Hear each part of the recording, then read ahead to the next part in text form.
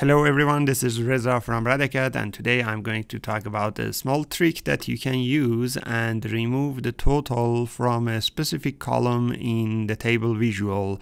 You can keep the total for other columns, but only remove it from a specific column. Let's see how it works.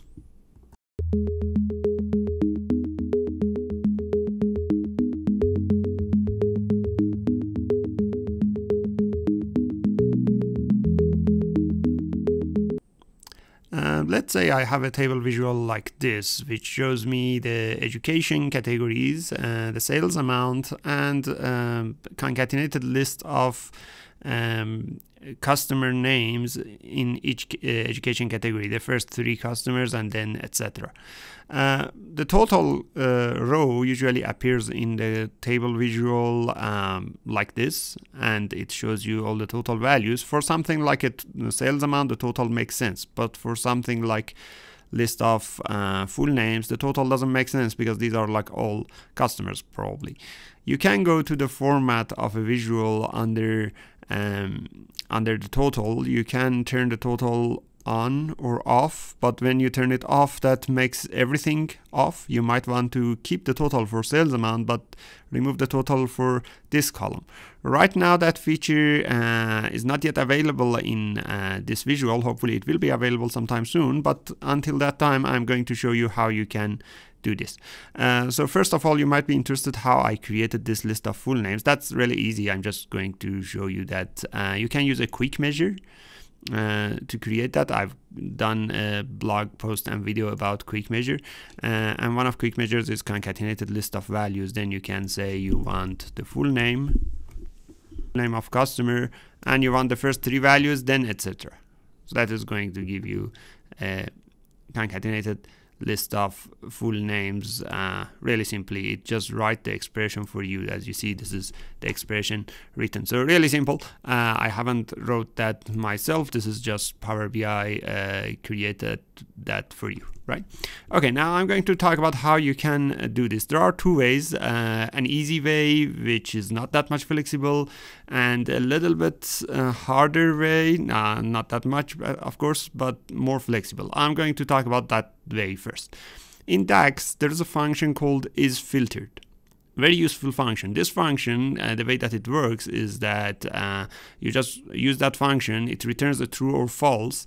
The input of that function is like this. So let me make it a little bit bigger. So this is an example of this function, ISFILTERED. The input of this function can be a table or a column. The output is true or false. That means that is this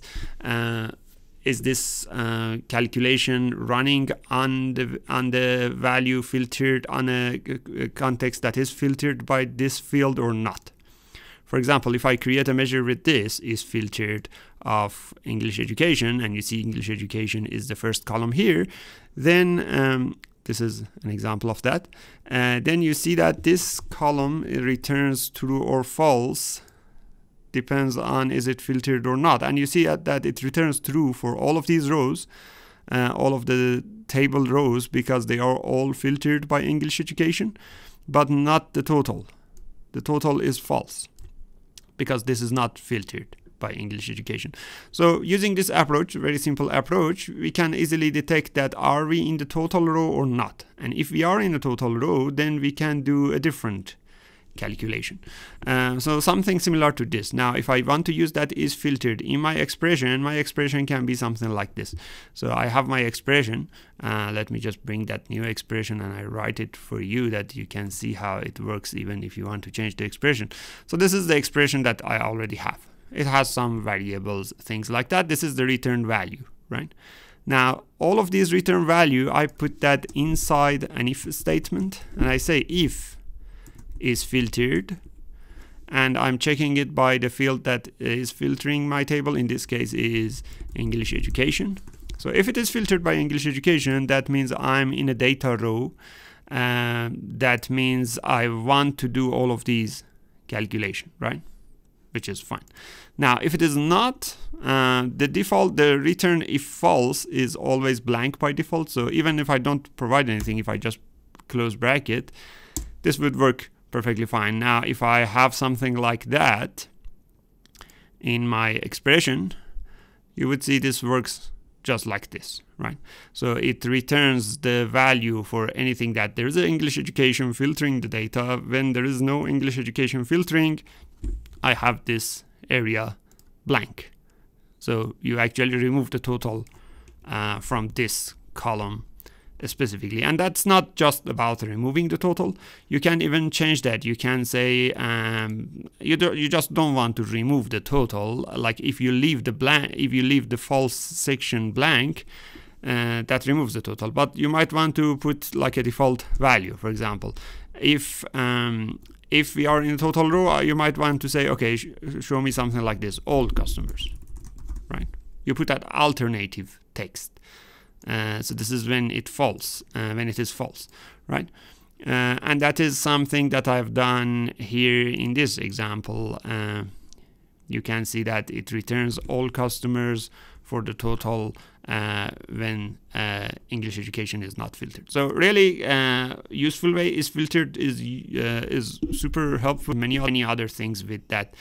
Now, if you are looking for the way of doing it, is to do it through formatting. For example, you can select the chart, right? You can select the chart and or visual, and then go to the format. Under field formatting, this is a place that you format everything for each field. You can select this column that you want to format it, and then you say do not apply this to values, apply only to total, and then put font color as white. So you see that section is gone.